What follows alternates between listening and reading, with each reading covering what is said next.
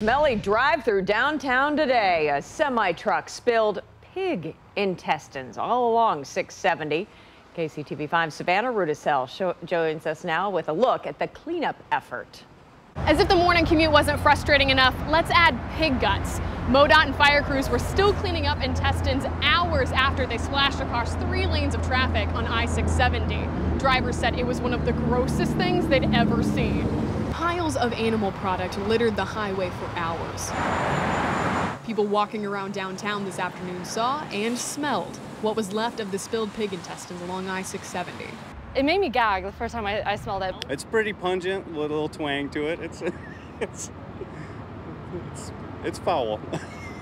We showed them the scene from just hours before. Oh my gosh. I didn't realize it was like that.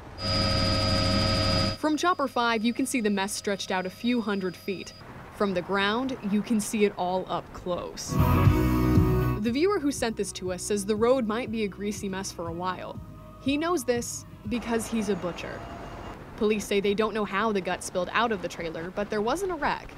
I live in northwest Pennsylvania, so I'm used to seeing them plow snow, but not pig intestines. So how did crews try to cut the mess and the smell?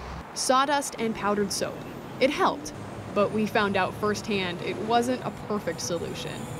Be glad you can't smell through your TV tonight. MoDOT says the traffic backup was at least 3 miles long down I-70 this morning. You can see more of the video caught by Chopper 5 this morning on KCTV5's Facebook page.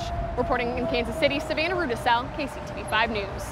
Just nasty. Now, if you're wondering where all that spillage went, MoDOT says the company transporting the load came back to shovel it away. They also provided the powdered soap used to clean up that grease.